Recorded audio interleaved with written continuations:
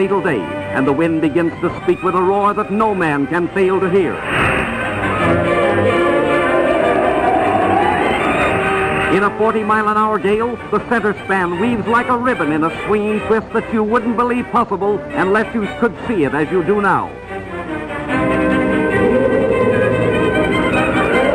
There's an automobile caught on the heaving roadway. The 11,000-ton center span twists and strains the giant cables that support it.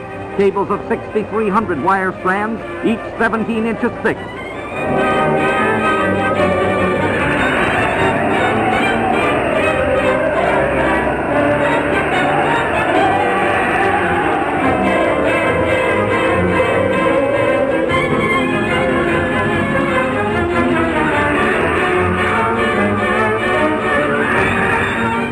Back out of the danger zone, all stricken spectators are driven to safety as the bridge gyrates like a nightmare high above the river, twisting, turning, curling.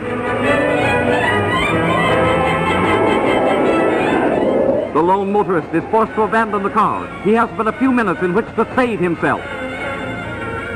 Face to face with fate, his destiny hanging in the balance. Will he heed the last warning or perish with the doomed structure?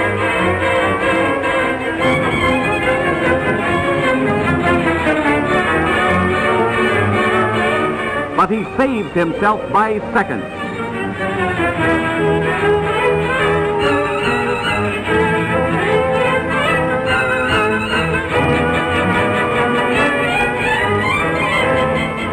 No structure of steel and concrete can stand such a strain. Steel girders buckle and giant cables snap like puny threads. There it goes!